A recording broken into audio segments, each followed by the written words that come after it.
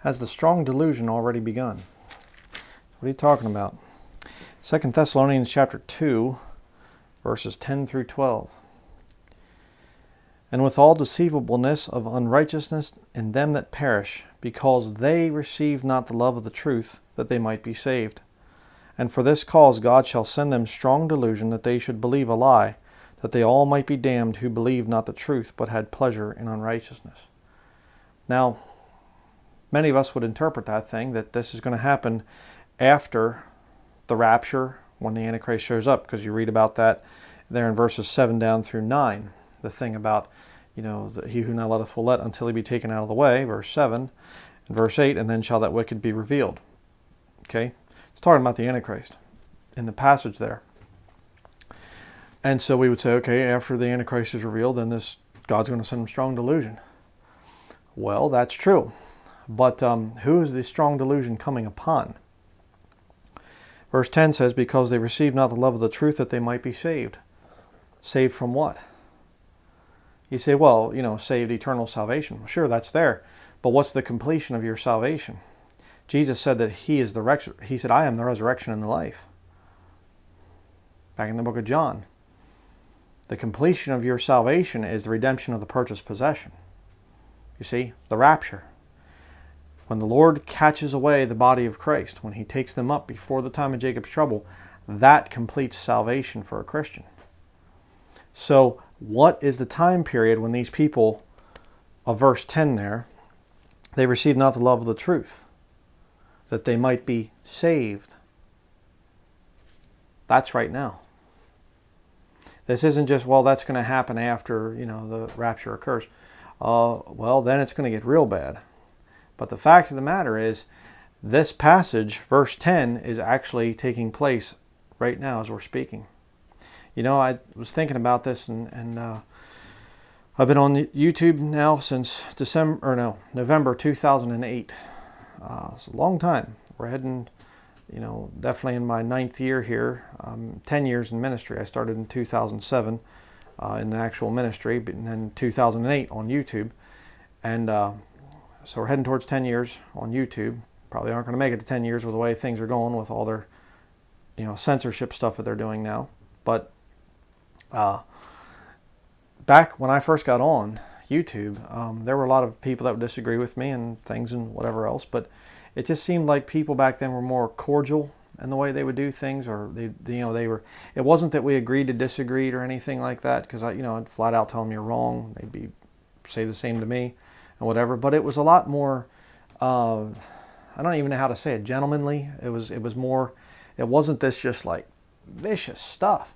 And and I'll be the first to admit I get drawn into that sometimes, and I get a little bit vicious myself. But if you watch my videos, you know that I love you, even as an enemy. You know that most of what I do is very, very, I try to be very meek and gentle with how I preach. Sometimes I get angry and whatever, but a lot of what I do is done in a spirit of meekness. But man, the enemies are just getting worse and worse and worse. And the deception is just incredible. I mean, the latest, big thing here has been this thing of me coming out with a video debunking this satanic lie that Jesus Christ was a black man. And people go, well, it doesn't matter what race he was. It doesn't matter what skin color he was. Well, yes, it does. He was a Jew. And you see, he prophesied that those Jews are going to come back to the land and that they would eventually receive him as their Messiah. The blacks can't fulfill that. And the whites can't fulfill that. The Jews in Israel can and will fulfill it. Okay? So yes, it does matter what Jesus' ethnicity was. And I've talked about this in so many studies. I mean, my word, some of these people, oh, you can't cover it. If you want the truth, it's out there, all right? Can't help you. But more and more, it's becoming apparent that a lot of the people that are enemies of the truth, and not just, here, that are people that are attacking my ministry, but a lot of you out there, you post a comment or whatever, and they'll come and they'll attack you too. And you might not agree with me and everything, but it's just like, it's crazy. I mean, that if you stand for dispensational truth, if you stand for the rapture being before the time of Jacob's trouble, if you stand for the King James Bible being God's perfect word, you don't need to mess with it. You stand against the Catholic Church. You stand against worldliness and rock music and television, movies, the whole thing. Just those few standards alone. We go off on a lot of the other ones, but just those few, you're going to get attacked hard. If you stand for the modern day nation of Israel, that they have a right to that land. I'm not saying that stand up for those Jews over there and say that they're godly people. They're not. They're wicked. That's the reason for the time of Jacob's trouble. Again, talked about that before many times. But if you take these stands, you're going to get attacked hard. And what's the reason that they're attacking? They received not the love of the truth, that they might be saved. Okay, go down to verse 12. That they all might be damned who believed not the truth, but had pleasure in unrighteousness. That's the reason they don't receive the love of the truth. Because they have pleasure in that unrighteousness. They have pleasure in their sin. The easy believism heretic comes along and he says, all you got to do is believe. This repentance, this stuff, and all this attitude towards sin, and you got to change life and all. You don't need that. You know why they're saying that? Because they have pleasure in unrighteousness. They don't want to give up certain things of the world that the Bible condemns. So they just kind of skirt those things. Well, you can still be saved and fill in the blank, you see. And they'll turn it into this whole thing, a work salvation or whatever. Listen. When you come to God for true salvation, when you're truly coming to Him and saying, God, please save me, it's because you've messed up your life and you want His help. You've tried everything to get your life back on track and whatever else, and nothing works. And you come to the Lord broken, saying, God, please save me and help me to clean up this mess of my life. Somebody comes along and says, oh, you don't need to clean it up. You can just continue it. You go, what are you talking about? Are you kidding me? I mean, I did that study on Jeff Dahmer. Do you think that he would have wanted to be told, oh, you can just go and continue, doing your thing there and stuff. And you can continue to be a sodomite and a cannibal and whatever else, because it's all about, it's that salvation, and it just takes your sins away and you can continue sinning then. No, he wanted help. And, the dark stuff he did, he talked about after his, salvation and things he talked about. I can't get this stuff out of my head. And yeah, I bet. You do those kind of 6 things, it's going to stick in your head for a while. It's really something. But these people that are coming out and they're attacking me, they're attacking you.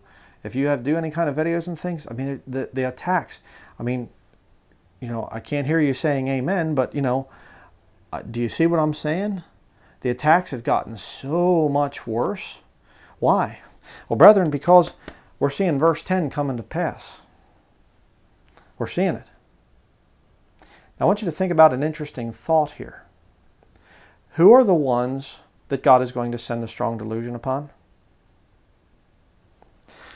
Because they received not the love of the truth, that they might be saved. Who are those people? Your average lost person out there that's never heard the gospel? No, these are people who have heard it. They have had access to the truth. Interesting. And what's it tied to? Verse 12, that they all might be damned who believed not the truth. See, that ties up to verse 10. But had pleasure in unrighteousness. You see? It's church people. Religious people. What does the Bible say that the people in the time of Jacob's trouble are going to do to the Antichrist? They're going to worship him. You mean religious people are going to be the ones that are taking the mark of the beast? Wouldn't it be a weird thing if the Lord flipped it? Right now, the religious people talk about Jesus Christ. The secular lost people just talk about the things of the world. But after the rapture, the religious people go on and take the mark and worship the beast and his image. And those lost people right now that are out there in the world who could care nothing at all about the Bible or, religion or whatever else. Wouldn't it be something if they were the time of Jacob's trouble saints?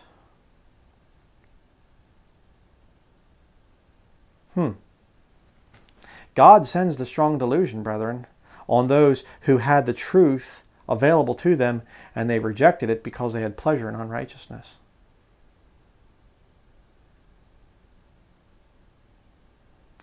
Let that sink in for a minute. Isn't that something?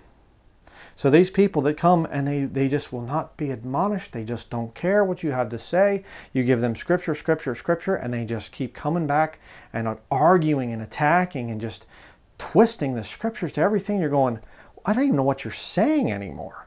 This doesn't even make any sense. I've never heard anybody say this before. This is just twisted.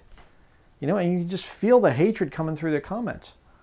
You're dealing with those people that they're not receiving love of the truth. God's going to send them strong delusion. And they're going to go right on and they're going to worship the Antichrist because they're going to think he's Jesus Christ. And I'll tell you what, I've talked to a lot of these professing Christians, and you ask them who Jesus is, they will describe the Antichrist. He doesn't judge. He loves you. He loves everything. He wants us all to come together. He's not going to squabble over what Bible version you use or what kind of music you listen to. Jesus wouldn't do that. They're describing the Antichrist. What a weird thing. Lost people, time of Jacob's trouble, are going to have a chance to get saved. Professing Christians today are going to go right into that time, and God himself is going to send them strong delusion that they should believe a lie, that they all might be damned.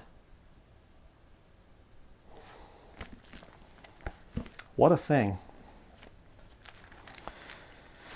One other place we'll turn to here real quickly. 2 Timothy chapter 4.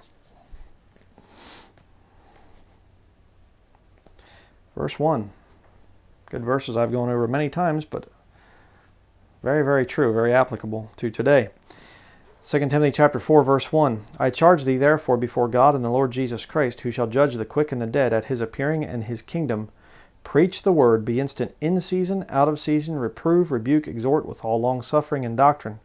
For the time will come when they will not endure sound doctrine, but after their own lust shall they heap to themselves teachers having itching ears, and they shall turn away their ears from the truth, and shall be turned unto fables.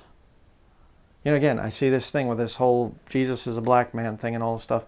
I'm seeing, you know, I just kind of looked at the thing. I'm like, this is ridiculous. You're the Jews living in New York City or Georgia or someplace like that. Where's your holy city at? And, you know, it's just, where are the animal sacrifices? Okay, you're under the Old Testament. Where's the sacrifices? Where's your holy tabernacle things? You know, they're cuckoo birds, but, you know, whatever. They're about as dumb as the Andersnake zombies, the replacement theology papists that are out there that think that white Europeans are the Jews now or something.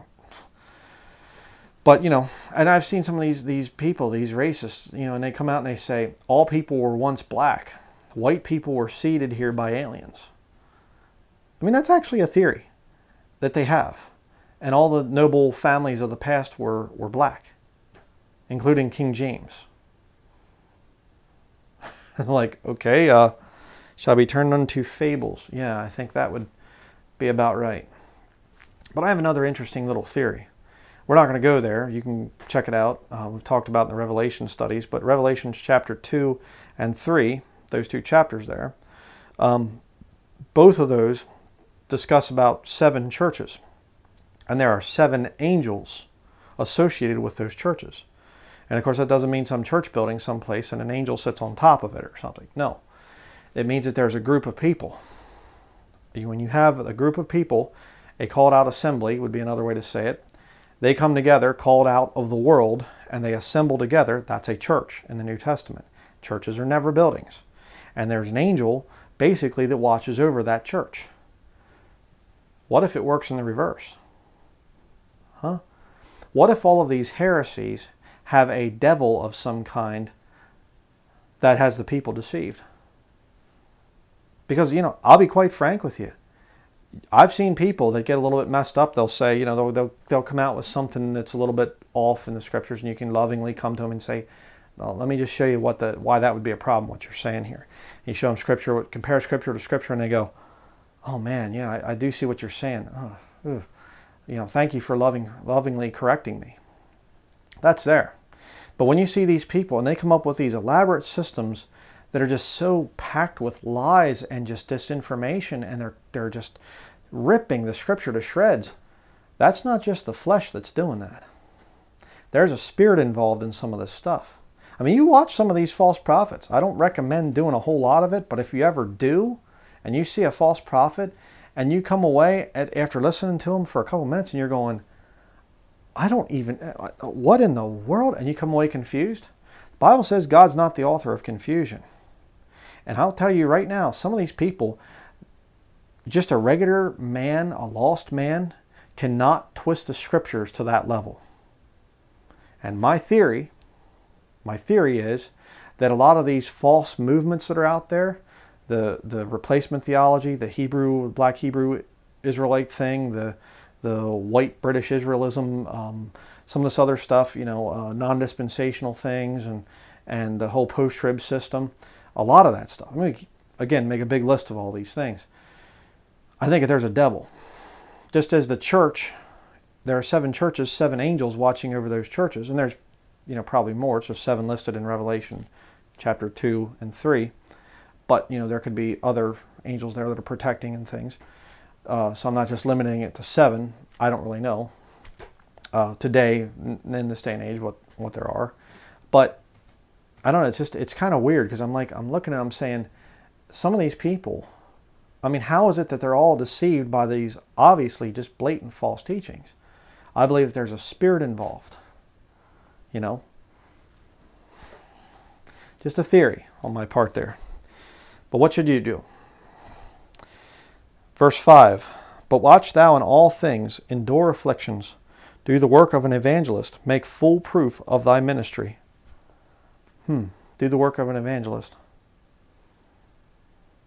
Had a little memory come back to me as I was going over these thoughts in my mind. I didn't even write any notes for this. It's just like something the Lord's been putting in my mind, and I thought, I need to make a video just to exhort the brethren. I remember back when I used to work at the Strasburg Railroad, it was a steam engine, old 1800s, early 1900s, big steam locomotive, and I remember it was my job to run down to the station or down to the restaurant and get supplies for the train because I was a cook on the train. And so I had like 15 minutes. It'd pull in about quarter of, whatever hour, and it left on the hour, exactly on the hour. And I remember there'd be times I'd run down to the restaurant and I'd be getting things and stuff, and I'd start hearing the bell ring. Ding, ding, ding, ding, ding. And I'd be like, I'd look at my watch. Oh man, I got like 3 minutes to go. And I'd grab the supplies, and there were times I literally had to run through the big crowds of people to get back to that train. And there were times people didn't even make it back to the train, the time would run out or whatever. But, I'd get to that train, and there'd be a conductor. And it was part of the job that they'd have, and they'd say, all aboard. And you'd see all the employees of the train, the conductor and the different people and stuff working. And they'd be there. You'd see the engineer up front, and he'd be getting, checking things, the valves and things on the steam engine. And he'd get up, and he'd see climbing up into the train, and the conductor would get up onto the ladder going up, the steps going up in, and they'd look. Everybody with a ticket, you better get on the train. And you hop on the train, and about that time you'd hear the steam coming out that powers the wheels, and if you've never seen a steam engine, look it up. It starts going like this, and you see the smoke start to puff out the top as that train starts to slowly pull out. And every once in a while, somebody'd run and hold on, and they'd jump up onto the train, quick up onto the steps, get up in, get it in their seat. Everybody be getting into their seats and things, getting ready to leave. About that time, that train starts, and the speed starts to pick up. And as he's leaving the station, pull down that whistle. It's kind of like that right now. I really honestly believe that the final call is happening. And we all have flesh. And our flesh wants to fight sometimes because we see the wrongs that these false cults are coming out with, these fables that they come out with, and they're so stupid and so ridiculous, and you're just like, we all have to fight it. And I'm preaching to myself right now too. We all have to fight that temptation to get pulled away by that nonsense. If they have not received the love of the truth, God is sending them strong delusion. They're going to get right in that time and be damned. Brethren, there's not much time left. The train is leaving. All aboard, you know. Do the work of an evangelist. You know, I'm very, very much in favor of tracting. I think that there's, I think it's a great method. Just get tracts out there. If you run into these people, these non-dispensational, post-trib, replacement theology, whatever else that we run into nowadays, and they start to argue with you, okay, well, see you, goodbye. Go to the next one.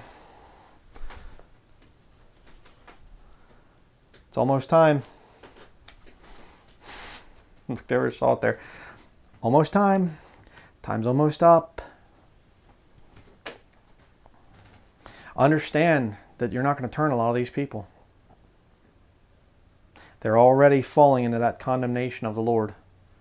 I mean, think about it. If they really truly wanted salvation, if they really truly wanted the truth, do you think God would hide it from them? God sent them strong delusion because they rejected the truth. They had access to the truth. They've watched your videos. They've watched my videos. They've heard your witness. They've heard my witness. And they reject. You're crazy. I don't want to hear. Okay. Goodbye. The train's starting to leave the station. I got to get aboard. We'll be leaving you soon. I know a lot of people don't take this stuff seriously. They just watch it as just kind of entertainment, Oh, those just Christians. It's just so nutty and everything else. This book is being fulfilled right before your very eyes. Wars, rumors of wars, earthquakes in divers places, perilous times, pestilence, famine, all the different stuff. Everything coming to pass. Satellite television, as is prophesied. Implantable microchips. Cashless society. It's all coming to pass. But you're just going to wait. You're going to wait to get that ticket and to get on the train. I'm just not quite ready yet. It's going to leave the station and you're going to be left behind. And let me tell you something. It's very dangerous for any of you that are out there that are not Christians, Bible-believing Christians, not church-going Catholics. I'm not talking about that. If you are watching these videos or other videos like this from other Bible-believing Christians and you reject, you're going to fall into that condemnation of 2 Thessalonians chapter 2, verse 10. You're already there, you see? But then verse 11 comes along where God sends you strong delusion and He purposefully will damn you to hell. It's a dangerous thing to reject Jesus Christ. No, it's okay, I'll work it out myself. It's dangerous. Well, I'm not ready yet and everything. It's dangerous. What's coming to this earth is going to be a nightmare. The worst time period ever in recorded history is coming soon, very soon. And there's only one way out. Only one way. That's to get on that train. Jesus Christ. He died for your sins. For your sins. Do your sins bother you? Or do you think that you're a good person? You're not that bad. Your sins bother you? You know you've messed up? You'd be afraid to stand before God and have to give an account of your sins? Then you can get saved. You better do it quick. Time's almost up.